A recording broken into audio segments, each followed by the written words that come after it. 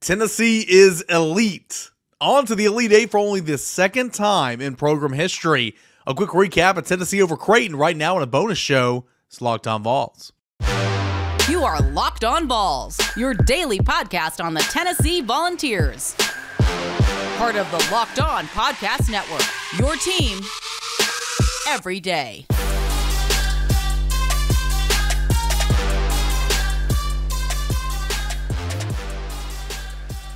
What is up, everybody? Welcome into Locked On Vols, this bonus show edition here late. Really, it's early on a Saturday morning. Tennessee takes down Creighton in the Sweet 16. Final score, 82-75.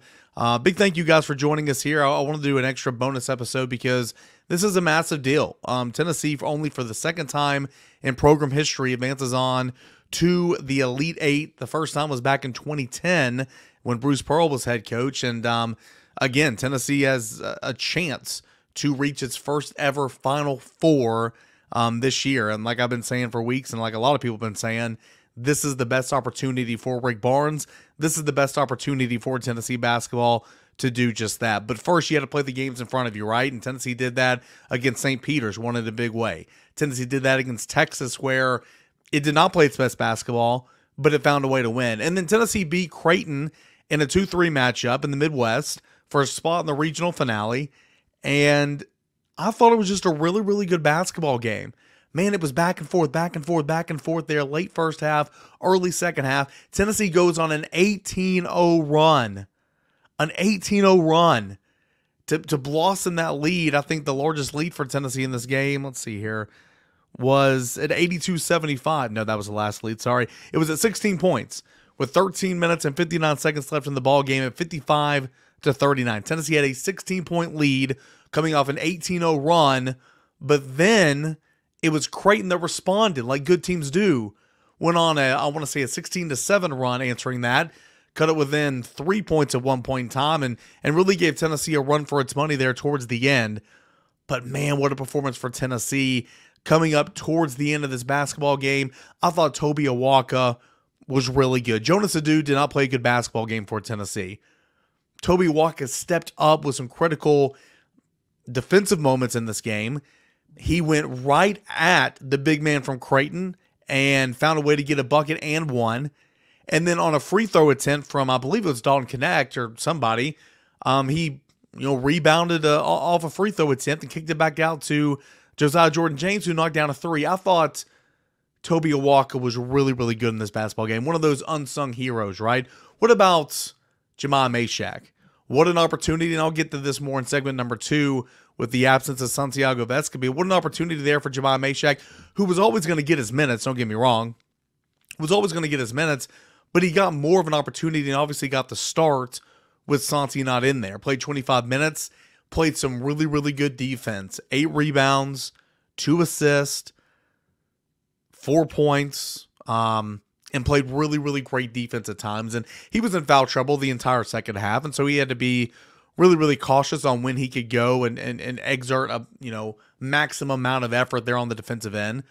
But I thought Josiah Jordan was huge in this basketball game, and obviously, what Dalton Knecht did with 24 points, what Josiah Jordan James, who really came to play in this game, is 17 points, 4 rebounds, 2 assists. Only 2 fouls in this game. Josiah Jordan James made a whole lot of winning plays. Plus, he had 3 trays. He was 3 from 5 from downtown, 4 of 6 overall from the field. He was super efficient. And knowing that you need to step up and be the best version of you, that's what Josiah was offensively in this basketball game. So much to like about this game. Again, Tennessee's going on to the Elite Eight for only the second time in program history, taking down Creighton 82-75. Getting a swig of water here because obviously you can tell my voice is still a little hoarse this week. But how many of you guys were nervous there in the second half? Tennessee got that big 16-point lead, but you never felt like a lead was safe, right? I'm just sitting here watching. I'm like, oh no. Come on, do something. Tennessee goes on a 2-minute and 7 second scoring drought essentially. And Creighton does what good teams do, and they come back and they chip away and they chip away and they chip away, and they arrive back in this basketball game. And But I mean, Tennessee just continued to make winning plays. Another unsung hero, essentially, in this game, I thought was Jordan Gainey. Jordan Gainey played 15 minutes. He scored 7 points, got off to a hot start offensively when he inserted into the basketball game, was 3 of 5 from the field, made a three-pointer, played really, really good defense, had a couple of rebounds. Just know your role. And that's what Jordan Gainey did in this basketball game. I don't know. I just can't say enough about Tennessee. A team in Creighton that averaged 29 three-point shot attempts only got up 23 three-pointers in this game. Tennessee held Creighton. Again, they shot pretty well. Both teams shot pretty well. 48% from the field for Creighton, 46% from the field for Tennessee. Tennessee made 11 of 24 three-pointers, got to the line 15 of 18. Tennessee made 15 of 18 at the charity stripe, and then Creighton made 12 of 13. How about that whistle in the first half? The whistle in the first half. Tennessee got I want to say 7 foul calls in the first half, whereas Creighton was only got 2 foul calls against them in the first half. I feel like the officials more than made up for it in the second half. Don't get me wrong, because Tennessee certainly got chances at the free throw line and all that. But weren't as quick to the bonus. But I did not like the whistle there in the first half or against Tennessee, really, for Creighton. I don't know, just this game had a little bit of everything. It was tied 5 times. It had 11 excuse me guys, had 11 lead changes. Tennessee led for 29 minutes and 2 seconds of this basketball game, where Creighton led for 7 minutes and 18 seconds. Tennessee able to hold on, hit free throws there towards the end, 82-75, the final score. Hey, when we come back, I'll tell you a little bit about how I thought Santiago Vescovi's absence affected this basketball game and what Tennessee has to look forward to on Sunday, Easter Sunday. Who stands in Tennessee's path to reach its first ever Final Four? We'll tell you all that and more when we come up next right here on Locked On Vols. Is your bracket busted, but you want to stay in the game? Introducing Better Together, the first cooperative daily fantasy platform where teamwork triumphs talent and you can play with your friends, not against your friends. Pick more than or less than on real-time player stats. Strategize with your partner to boost your odds and climb the leaderboard together. So grab a friend and join the social DFS movement today. It's a way to stay connected with your friends when you can't watch sports together in person, but you can put your group chat to the test and let you prove yours is the very best. It's a sense of camaraderie with you and your friends, maybe even some family members, that you can do it better together. So I encourage you to download the app that's Better Together now from the App Store. Sign up using the promo code LOCKEDON for a chance to win your share of over $1,000 in cash prizes. Play with me in a contest on this weekend on Sunday. And remember the code LOCKEDON, because winning alone is fun, but it's always better when you can win together. That's our friends over at Better Together. And of course, it's Nissan. Man, the Tennessee Volunteers can only be described as a Nissan Armada. Tennessee's a 2-seed. It's as hardcore as it gets. Defensive-minded basketball team. And no wonder it's on to the Elite 8. And it will battle with top-ranked Purdue for a chance at the program's first Final Four. They're a favorite to win by many of the brackets out there, and in many of the bracket pools and all that you might be playing with. And it's been a fun run in the NCAA tournament. It's going to be a fun run to see what Tennessee can do against Purdue the second time around. So Tennessee reminds you of a Nissan Armada, but also there's 2 other SUVs, 2024 Nissan SUVs, that are worth the price of admission. That is the Nissan Pathfinder and the Nissan Rogue. Take on the Nissan Rogue, Nissan Pathfinder, or Nissan Armada and go find your next big adventure today. You can do that at shopnissanusa.com. More of this bonus edition of Locked On Vols that is coming up next. All right, guys, welcome back in here to a bonus edition, early Saturday morning of Locked On Vols. And again, this isn't going to be a long thing. I took my break at around 7 minutes or so, but I did want to get some thoughts out there about Tennessee's 82-75 win over Creighton in the Sweet 16, because after Sunday's game, win or lose, Monday's coverage is going to be about that game. We're hardly going to have time to look back at this Creighton win or loss, because even if Tennessee were to win and advance onto the Final Four, why even talk about the Creighton game in the Sweet 16? Or if Tennessee were to lose and the season were to be over, why go back and talk about the Creighton win? So I wanted to get something out there for you guys, obviously, here on the weekend. So the big story going into this basketball game was the absence of Santiago Vescovi. Illness. Tennessee said he's got the flu, and he's going to be reevaluated on Saturday. He's considered day-to-day, but he was not going to play in this basketball game. And, yeah, from an offensive standpoint, that's not a big loss this year. Sure, Santi can knock down a shot. He hasn't knocked down a whole lot lately. He's not been the Santiago Vescovi 4-3 that we've known him for the better part of the last 4 years. But he's still a starter in this lineup. He's still a senior in this lineup, a veteran for this basketball team that knows how to play winning basketball.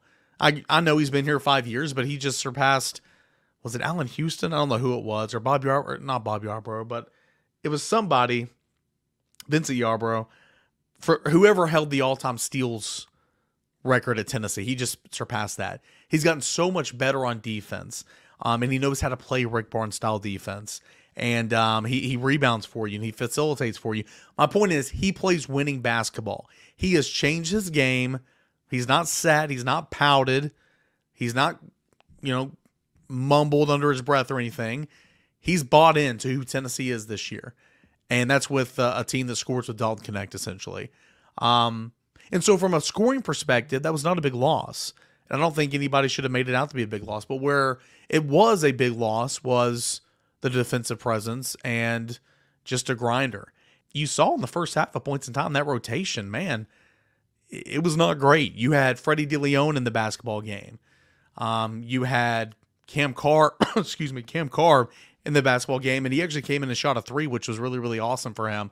But when DeLeon was in the basketball game, man, there were some defensive lapses, and that's when Creighton was making one of those runs and kind of took one of those leads there late in the first half, and it was evident. I mean, Tennessee's rotation was severely impacted with the absence of Santiago Vescovi. Obviously, you're taking a player out, and I mean, you take a player out, and it just kind of is what it is. But you saw that a little bit in the first half. You didn't see it as much in the second half, but you saw that a little bit in the first half. And man, I hope he gets better. I know I sound like I'm super sick, and I'm actually feeling a lot better towards the end of this week. But when your industry is you talk every single day, it's hard to get your voice and your throat to feel better because you're continually talking.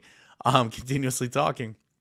But nonetheless, you hope and you pray for Santiago Vescovi to get healthy, that he can play in this basketball game. It just had to tear him up to miss this basketball game, not be able to play with his friends and his teammates on the biggest game of his career as a super senior.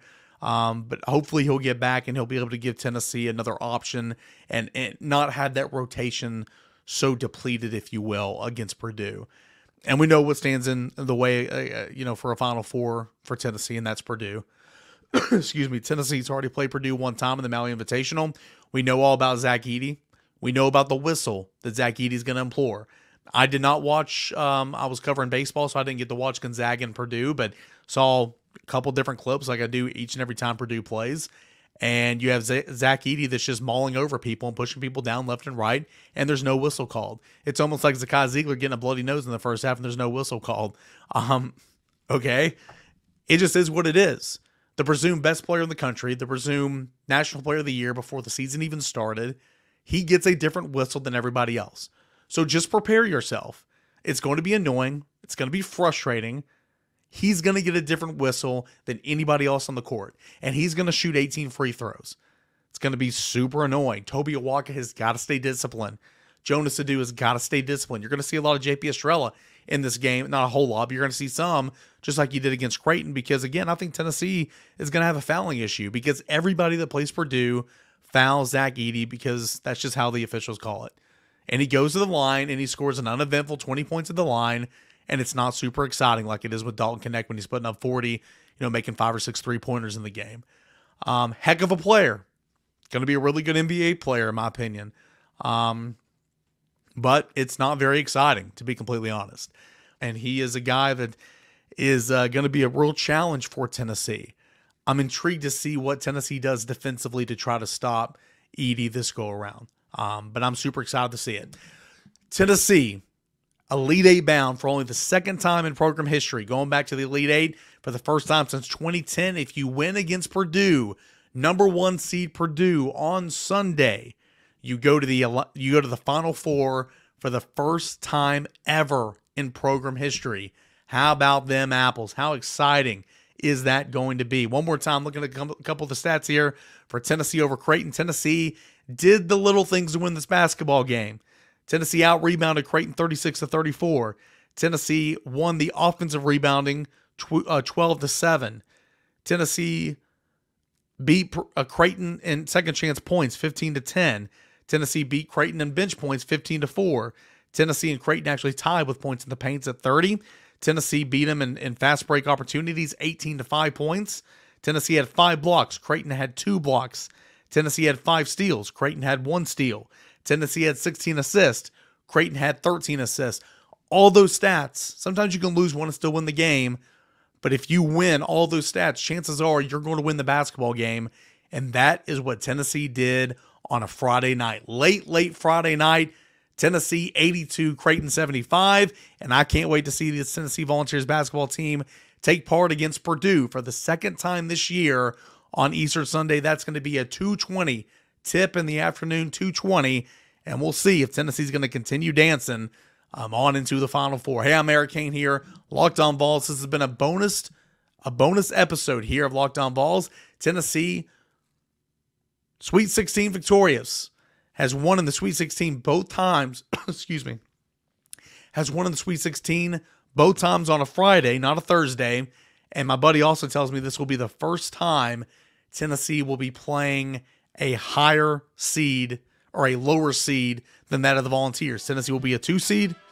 Purdue will be the 1 seed. This will be the first time Tennessee under Rick Barnes will have played a lower seed than its own, and that's coming up on Sunday. So a lot to look forward to. Hopefully my voice will be much, much better on Sunday, but we'll talk about it all on a Monday morning Locked On Vols. Appreciate you guys for being here. Have a great rest of your weekend, everybody.